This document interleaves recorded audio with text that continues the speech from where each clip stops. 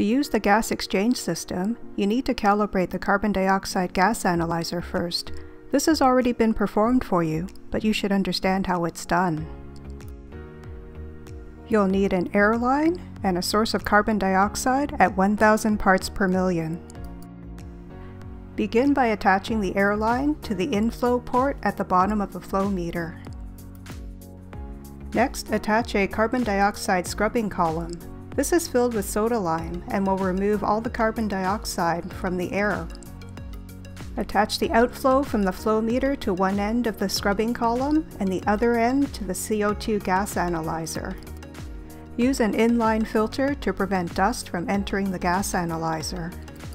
Turn on the air and make sure the flow rate is set to 600 milliliters per minute. You should see the carbon dioxide levels decrease. While you're waiting for the carbon dioxide levels to stabilize, it's a good time to check and make sure the gas analyzer is set to the 2000 parts per million range.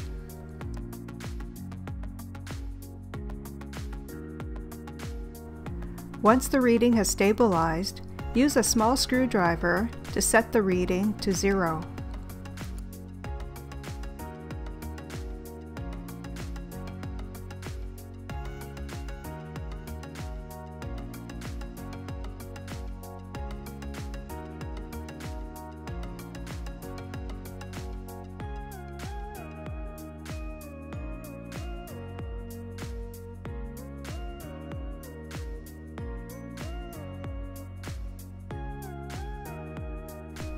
If your 0 reading on the carbon dioxide sensor is off by a lot, you should use the coarse adjustment screw at the back of the sensor.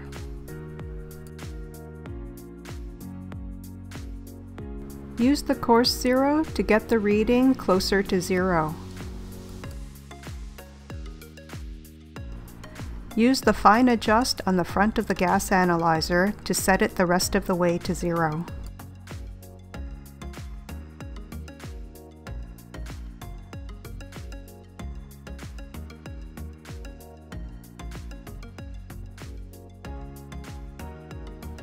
Now turn off the air and remove the carbon dioxide scrubbing column.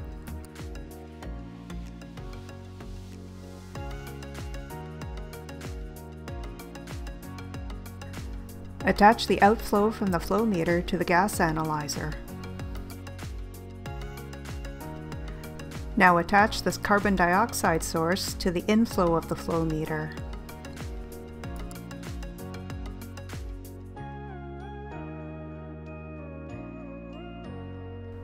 Turn on the carbon dioxide and adjust the flow rate to 600 milliliters per minute if needed.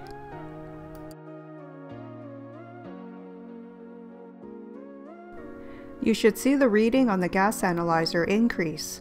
Wait for it to stabilize.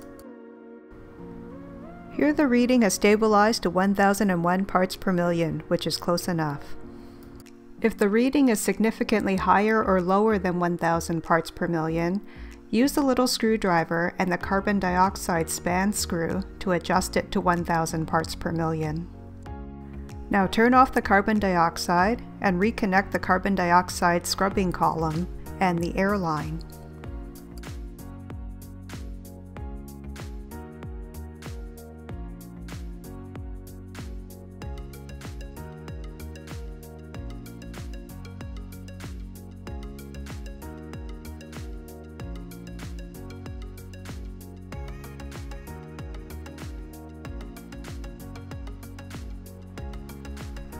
Turn on the air and adjust the flow meter if needed.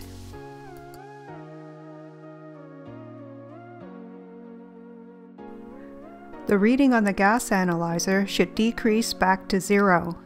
If it is not 0, then you will need to repeat the calibration process. Wait for the reading to stabilize.